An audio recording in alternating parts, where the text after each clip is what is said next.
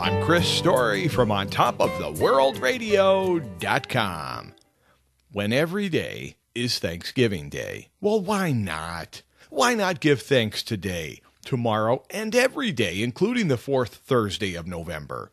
Happiness cannot be traveled to, owned, earned, worn, or consumed, said Dennis Waitley. He said that spiritual experience of living every minute is happiness. And when you live with love, grace, and gratitude, that is thankfulness. So forget the calendar and just say Happy Thanksgiving. Give thanks that you're alive, you're healthy, you're wealthy, and you're prosperous. Give thanks for these things even if you're traveling toward them still. Be thankful for the journey. I'm thankful for you, near or far. It's Thanksgiving Day, every day, when you live on top of the world. I'm Chris Story. Inspiration's